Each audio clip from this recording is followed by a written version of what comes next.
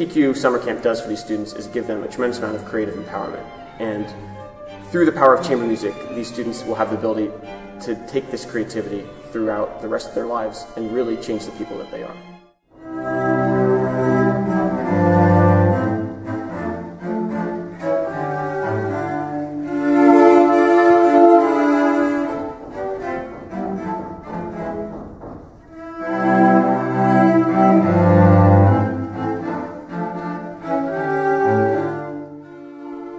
When she told us to turn around and face the walls. Yeah, that was play. that was interesting. Yeah. And then we actually liked that a lot. Yeah. So That's way better like that. we actually sounded better like the second time we did that because we weren't. I mean, we weren't we had focused to on our listen. own parts. We were listening to other parts and Nick leading us with the breaths.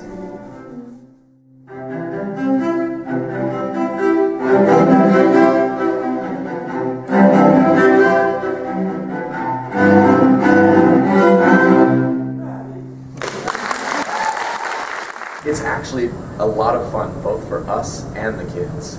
They come here knowing that they're going to get some intense instruction and have to really practice hard, but the payout is always something that you can tell just by their faces that they love it. On Saturday, when all the kids are nervous about performing, there's some camaraderie that happens, and you can see that they root for each other and that they're excited for each other. And then even during the week, you can see that they're playing ping pong or hanging out, and so it's a relaxed format where they can come and be themselves, but also intensely learn chamber music in a way that they don't get to during the year.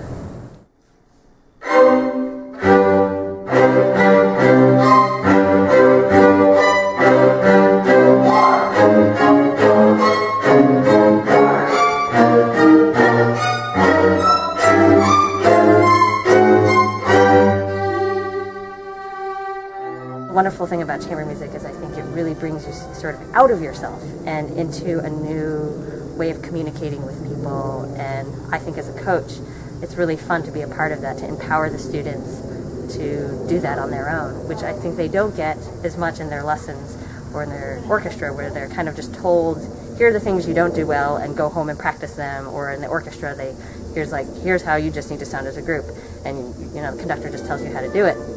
Whereas in the chamber music, it's a really sort of a problem-solving activity where you all work with each other to come up with something that works for the group.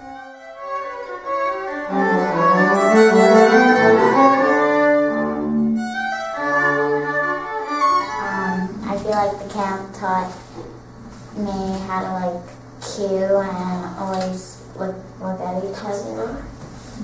And always look at each other and how to have eye contact with each other most of the time.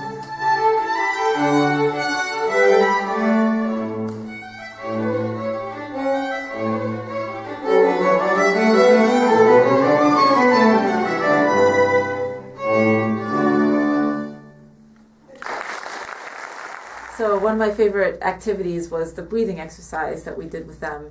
We all had them standing in a circle, and they had to breathe on certain counts to control how much breathing they were doing and how they would breathe in and out. And we related this to how they use their bows.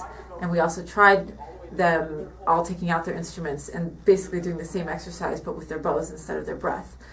It was a lot of fun. And then the next day in the coachings, I saw the kids using more bow. And if I asked them about how much bow they could use, they were much more aware immediately of what that meant. So it just kind of took us a step forward without actually having to, do it in the lessons. They already sort of conceptually had it in their minds.